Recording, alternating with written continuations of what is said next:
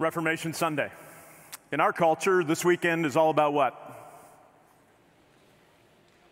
Halloween, yes, right? So this is what our culture starts to look at, and so we think in terms of jack-o'-lanterns and Halloween, and if you go look up some stuff on Halloween, you'll find that Halloween is one of these really interesting things because you really can't figure out exactly where Halloween came from. You can go back and look at some Celtic stuff, you can look at some Druid stuff. The reality is that what we celebrate these days and called Halloween here in the United States of America is such a hodgepodge of stuff that's come from all sorts of different cultures from all around the world to the point where we almost can't suggest what it is anymore. Now, that isn't for your pastor to say that there isn't a side of this that has some icky side to it. There's certainly that piece, and as you're parenting and grandparenting children and all those kinds of things, to understand those pieces. But the reality is that our culture has gotten to a spot where this whole thing is no longer really attached to the spiritual side of things. Because if you understand where Halloween comes from, it's this pushed together of a couple of different Latin words that come from All Hallows Eve. The reality is that October 31st, though we call it Halloween, is All Hallows Eve because November 1st in the church for literally centuries has been All Saints Day. And if you start looking back and understand where this particular cultural phenomenon came from, it came from an understanding within the church that there was this spot between heaven and hell that people got stuck in. And that when you died, you didn't necessarily know whether you wound up in heaven or hell. And the goal, obviously, isn't to wind up in hell, so the goal is to wind up in heaven. But if you're someone who has a loved one who you think might be stuck somewhere between heaven and hell, there's the side of you that says, how do I help my loved one get out of there? And so when we start talking about Reformation Day and we start talking about Halloween and you start mushing these whole things together, there's so many things that collide here that we don't even understand what they are anymore. And the reality is that our culture has turned this into just a phenomenon for being able to dress up in costumes, walk around to our neighbors' houses, gather together in church parking lots, and be able to just have some fun getting some free candy. Can I get an amen on free candy? Yeah, that's good stuff. But here's the thing. That's not really what Halloween's about. As a matter of fact, Halloween has simply become a cultural deal where people make a whole lot of money. As I was doing a little bit of research this past week, do you know that we're all in the wrong business? The business we ought to be in is making costumes for animals. Because I read somewhere that 30 million people spent $500 million, $500 million with a B, on costumes for their animals for this coming weekend. Holy smokes, I need to take up stowing or something. So what do we do with that?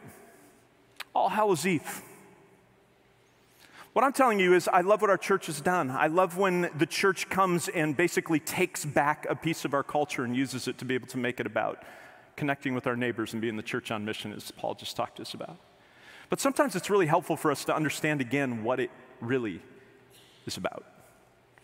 And when you begin to understand that when Martin Luther, of all people, when we think in terms of the Reformation, we're part of this thing called the Lutheran Church, and this guy named Martin Luther was a monk in the Catholic Church, and quite frankly, he never wanted to create a new church. He simply wanted to reform the one that he was part of, but he ended up getting excommunicated from that church because he nailed these 95 theses to the Wittenberg door.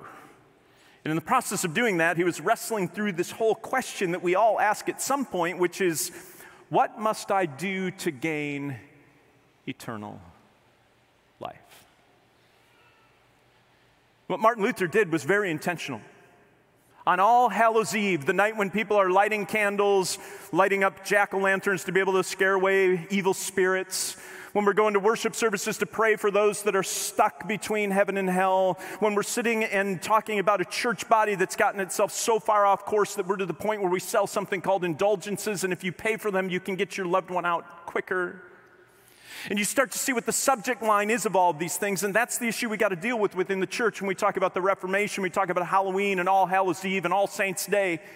Is there anything wrong with praying for our loved ones? Of course not. But here's the thing, guys. As Christ followers who understand what Scripture says, there's no point in praying for people that have already died because the gavel has dropped. The judgment is in. I promise you they're not stuck between heaven and hell. But here's the more sobering thought. They're in one or the other. And what we've got to hang on to within the church is the fact that there's only one way we get to heaven. And Jesus made it abundantly clear that I am the way, the truth, and the life. No one comes to the Father except by me. That's the truth of Scripture. And so we hang on to that. You see, Martin Luther was this monk that was trying to live in a time where that was up for question. It was up for debate. And we're sitting here talking about indulgences and this in-between time. And so he nails these 95 Theses to the Wittenberg door. And it was simply questioning what was going on in the church. Is what Martin Luther was wrestling with, is to say, look, I love this church. I love God. I want to do the right thing, but as I read Scripture, I cannot find something that supports what I'm learning. And so he finally puts these things on the door on the night when people are praying, lighting candles, and doing what they do to try to pray for those that are stuck in between, and simply, in essence, raising his hand and saying, I think we need to talk about this. And then things started to blow up from there. Martin Luther found himself in all sorts of different spots where he was trying to defend what he had written. He got excommunicated from the church. Eventually, Martin Luther, as he died excommunicated from the church, and so that was a challenge for him. But he was wrestling through the question of what do I do when Scripture doesn't seem to support what the church is doing, and how do we settle that issue within the church? And so this thing called the Lutheran Church came out of a movement of people, out of a Reformation age, that simply said the church has to go back to its roots. I asked myself this question: who cares? Who cares what the background of Halloween is? Who cares what the background of Reformation is? Who cares who that guy is? Like, who cares? And I found myself wrestling through the question, if I can't answer that in some kind of compelling way for you sometime this morning, then something's wrong. Because the whole issue of the Reformation gets down to the critical issue that each one of us has, which in this life, we recognize that this life is only a mist. It's here today and it's gone tomorrow. And the thing that we hang on to with everything that we've got is knowing that there's something that comes after this. Because if there's not, the Apostle Paul says that we're to be pitied more than all men. But what we hang on to is that Scripture says, beyond a shadow of a doubt, that there is. So here's the thing I want to remind you of before we jump into something else. This word sola comes from the Latin word one, or alone, like by itself. And this word stands for Scripture. And what I want to remind you of today, this is just the deal. If you've ever had any question where all of our beliefs come from in this church, they come from Scripture, period. It's why every time you walk into this place, there's Scripture on the screen. Because we believe that the only source of everything that we believe and teach in this place comes from God's Word, period. And if it comes from something else, then it doesn't belong here. Now, it doesn't mean we don't bring in a story or try to wrestle through something to be able to give you a little bit of an idea as to what Scripture's saying so that you have context and understanding. But what we believe and teach is founded solely in the pages of Scripture. And then from that comes these three: sola gratia, sola fide, sola Christus. This is the whole issue of grace. Unearned, undeserved. We're going to lean into that today. This issue is faith. And it reminds us that how do we get grace? By faith. Where do we get the idea of grace? From Scripture. And who makes it all possible? In Christ alone. Period. By grace alone, through faith alone, in Christ alone. Where do we get that? In Scripture alone. That's the message of Scripture.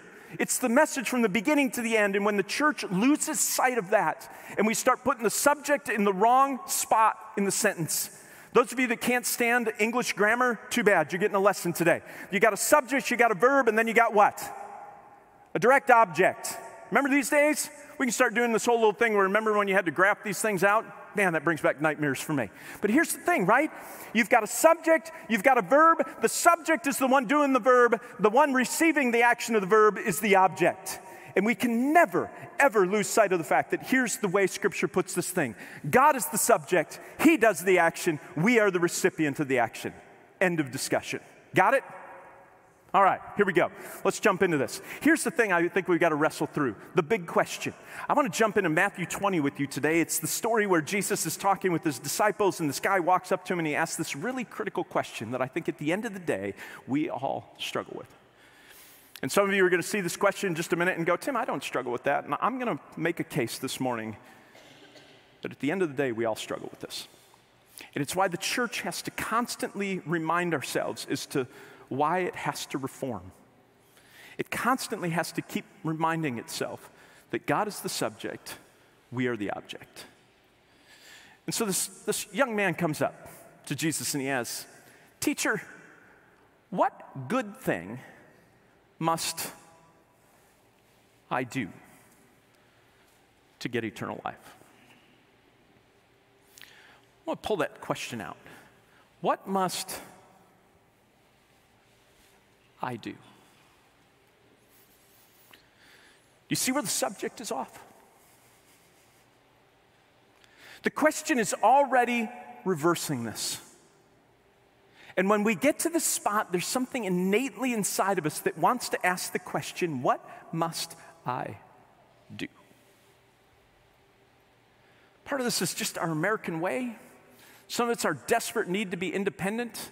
Some of it is our need to want to be able to say, I did it. I mean, you watch every kid in life as they start to grow up and they finally can do something by themselves. They finally push their parent away, right, and say, I got it. I can do this. And there's something in us spiritually that wants to do that to our Heavenly Father that finally says, I got it. I can do this. And what our Heavenly Father keeps reminding us of, and what I want you to hang on to this morning if you hear nothing else from me, is this. You can't do it. Can't. We got to ask a different question. What's interesting is when Jesus was talking to this rich young man, he got to the spot where he said, all right, look, listen. Because the guy says to him, what must I do to gain eternal life? And Jesus says, well, you got to keep the commandments, right? And so he starts rattling off the commandments. And what's funny to me in this moment is the guy actually looks at Jesus. Just picture this moment, right? So Jesus is saying, look, you got to do this. You got to love God. You got to love others. You can't steal. You can't murder. You can't be envious.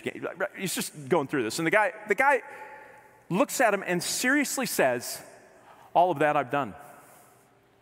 Right. I mean, if I had been Jesus, I think I would, think about what Jesus knows at this point. He's both man and God, so the God side knows everything this guy's done. I mean, I'd probably just be pulling up a spreadsheet going, hey, buddy, let me show you this just for a minute. Like, here was where you broke the seventh commandment 87 times, right? But Jesus just lets it go. He just lets it go. And instead what he does is lets that one slide and he says, okay, I'll tell you what. Here's what I want you to do. I want you to go sell everything you've got, give your money to the poor, and then come follow me.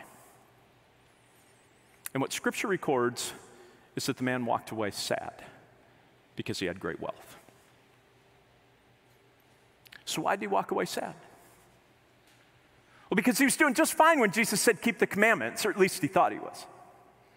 But when Jesus got to the one thing that he was struggling to let go of, whew.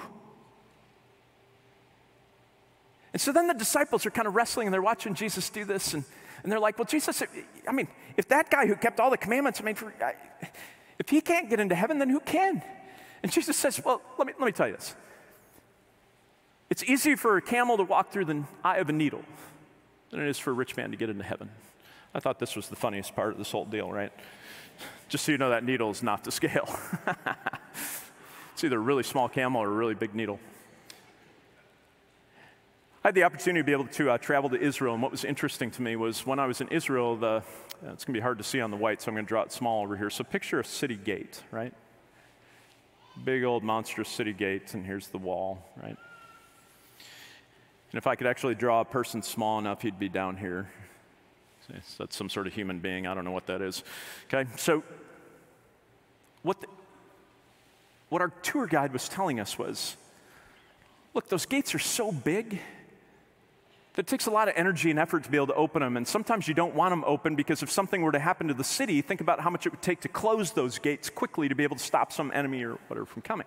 So what most of the time happened was in these big city gates, there's a little door down here, and what our tour guide told us is that's often called the eye of the needle. And I went, never thought about that before. I always thought about this, not to scale needle over here. But this is what it did to my faith life all of a sudden. I thought to myself, well, the camel might be able to get through that door. And if that's what we're talking about, then maybe what Jesus is saying is, it may be hard, but with a lot of effort, get one shoulder through and then the next leg and get down. I mean, that camel might be able to get through the eye of the needle. And then, hey, I got there. And then I had to wrestle through my own faith life of being able to go, no. Here's what Jesus said. The disciples heard this and they were greatly astonished. Well, who then can be saved? And Jesus looked at them with, man, this is what? Impossible.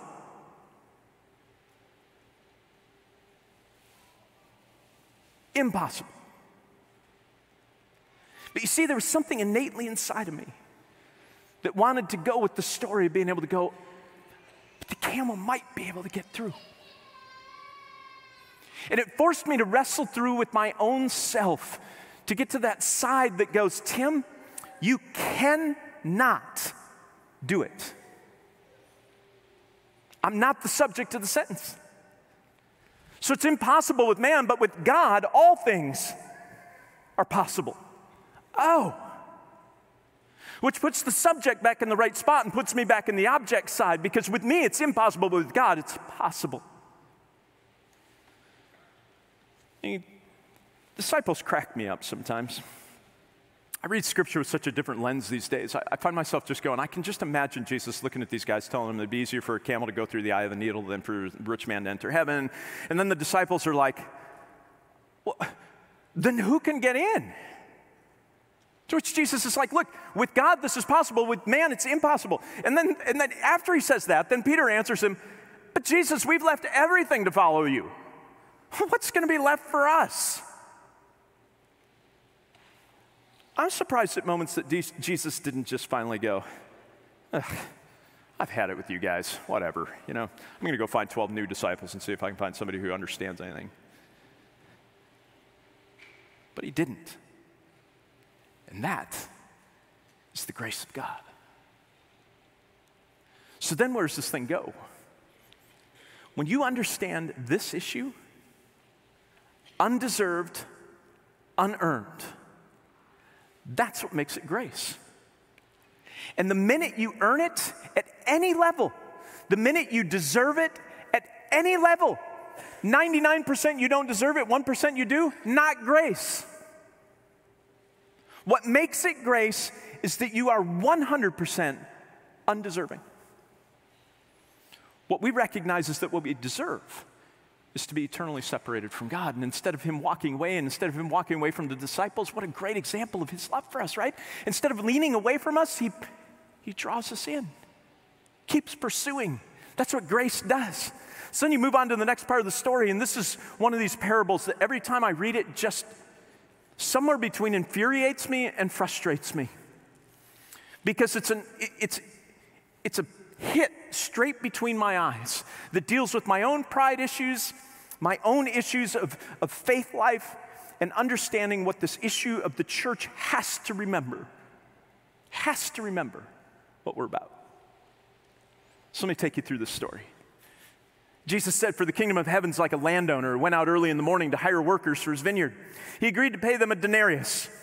We could sit and talk about what a denarius is, but I don't have time for that. Bottom line is, if you look this thing up, denarius was in essence the average daily pay for somebody. So just to make life easy and to at least get you guys somewhat motivated, I'm asking how many of you would be willing to work at church this coming week for $250 for one day? We got some work we need to get done. Anybody willing to do that? Anybody? Okay, we got a couple people.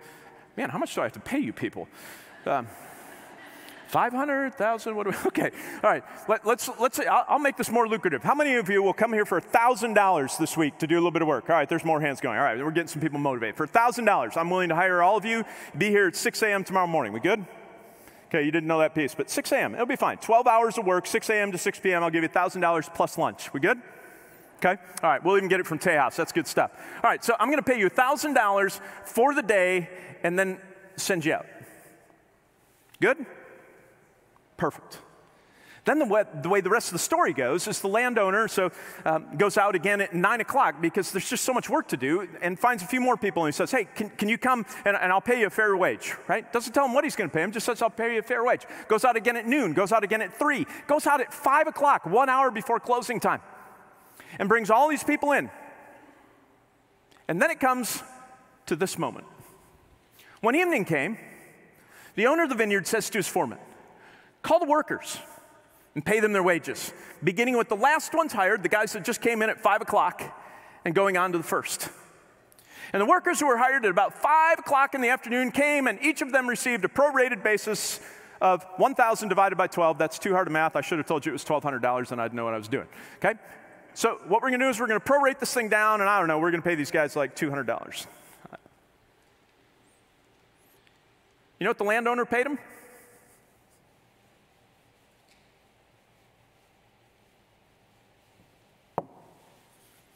$1,000.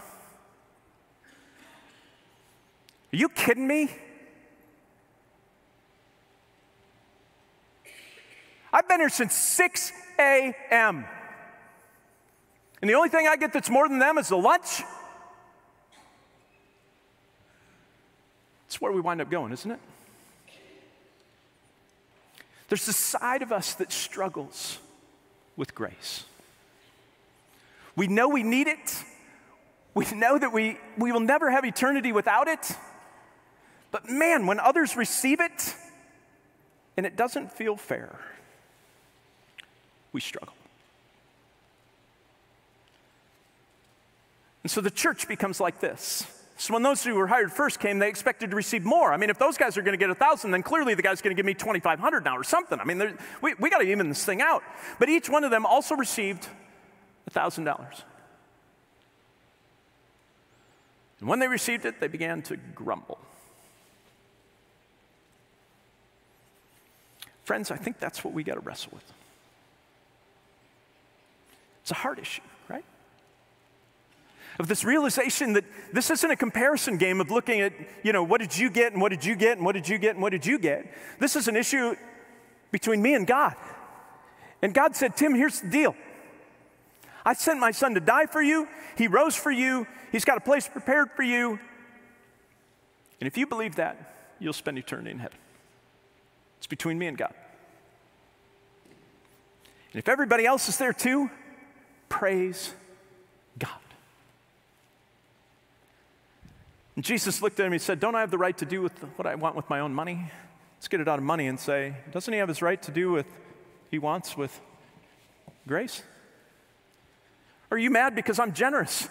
Are any of us mad about having a generous God? Of course we're not. Our eternal inheritance depends on it. So then what is it within our hearts that struggles with it?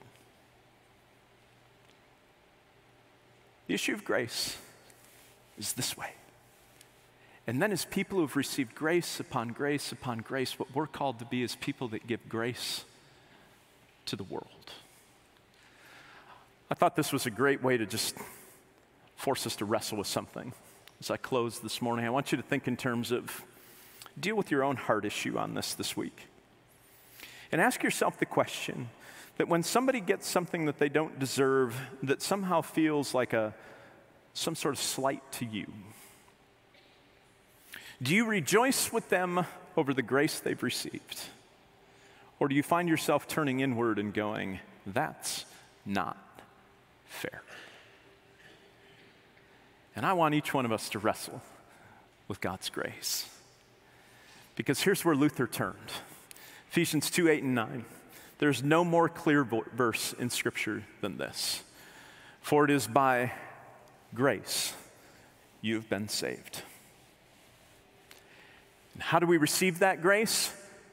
It's still not a subject of yours. Faith is what grabs hold of this that makes that possible. It's a gift of God, not by anything you and I do, so that none of us can boast. The grace of God, unearned, undeserved, given freely by a God who loves us unconditionally. That's what Scripture says. That's what this church stands on. That's what gives us hope. Let's pray. Father God, we thank and praise you for the privilege of being able to gather together in this house. We recognize that we live in a world and in a culture that has all sorts of different practices and things that they do at this time of year, but it's also a reminder to us that when we peel back all the layers, it still gives us a chance to be able to celebrate your grace. God, I love it when we can take cultural things of this world and redeem them and take them back for the sake of the gospel. And so God, as we find ourselves walking around neighborhoods tomorrow and having people come talk to us, or having the opportunity to be able to have these conversations, may it be a reminder to us that we don't have to pray for those that have gone before us. God, they're already in your presence, not because of anything they've done, but because of what you've done for them. And God, give us opportunities to be able to share that unbelievable same message of grace with others. And God, continue to work in our hearts as we find ourselves knowing that you've given us grace, but man, sometimes we struggle to dole that grace out. We want to hold on to it rather than let it flow through us. And so continue to work on our hearts as we become more and more amazed by your unconditional love for us, that we might do the same for others. God, these things we ask in your precious and holy name. Amen.